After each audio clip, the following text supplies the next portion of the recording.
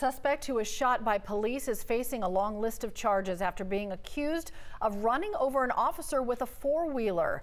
GBI now looking into this incident that happened in Polk County.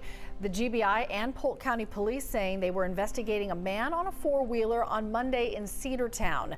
They lost track of him when he went into the woods. As Polk County officers were busy setting up a perimeter to try to box him in, the suspect reportedly ran over an officer with the four-wheeler. That's when the suspect was shot. We're told the officer and suspect will both be okay.